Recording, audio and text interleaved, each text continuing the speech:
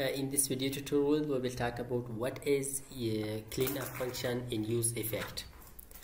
Sometimes our side effect need to be shut off. For example, we have a counter app, a counter example, okay, and we use set interval for that to set the time state, okay, this variable. And for cleaning this, we should use clear interval, okay. It is an example for that, and also we have another example for this cleanup function. That is when we would like to use the subscription with WebSocket. The subscription need to be turned off when we don't need when we don't need that. So these are the cases that we use cleanup function.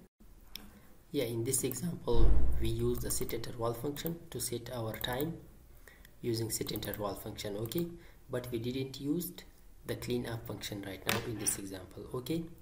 So whenever the component unmount, so the state will destroy with component, okay, when the state destroyed. But here the problem is that we didn't use the cleanup function, that this set interval function will keep running, but the component, the state has destroyed, but this function will keep running, okay. So here the problem is when the state has destroyed and this is running, so this will try to update the state, okay. Whenever this is trying to update the state, but the state doesn't exist, okay. So here it is a problem. It will lead to memory leak with us. So it is the problem that if we don't use the clean up function. So to avoid this problem, we need to use cleanup function. For cleanup function, we need to return a function, okay. In this example, we use the set interval. For cleaning this, we will use clear interval to clear this interval, okay. We will return a function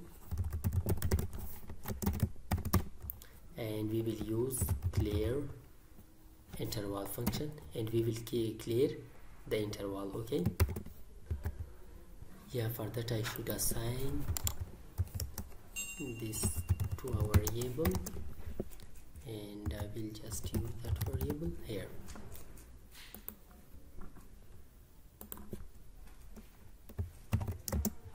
Yeah,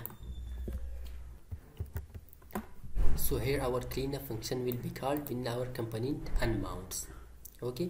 So finally we get to the point that we don't need the cleanup function in every case, but we need in that case whenever our useEffect use repeated action. So for that to stop that, so we use the cleanup function, okay. Whenever the component unmounts, so we should stop that. So it was all about the cleanup function. If you have liked the video, please subscribe our YouTube channel. Thanks for watching.